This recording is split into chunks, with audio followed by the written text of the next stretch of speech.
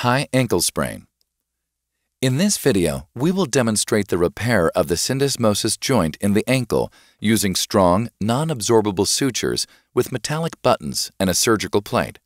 The place above the ankle where the fibula or calf bone and the tibia or shin bone meets is called the syndesmosis. The syndesmosis joint holds the two ankle bones together through strong ligaments or connective tissue. It also provides stability and allows motion of the ankle.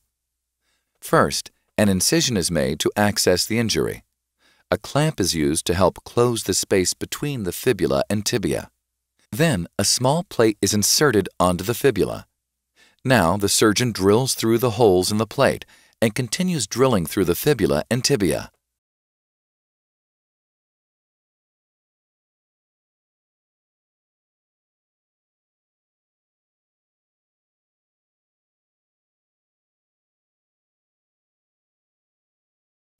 The strong sutures with the metal buttons are placed through the two holes on the plate, connecting the two ankle bones together.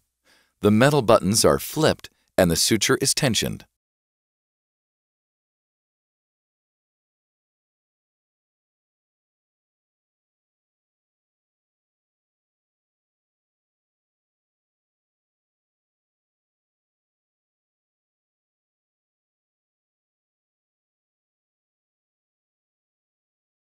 The suture tails are cut, completing the syndesmosis repair.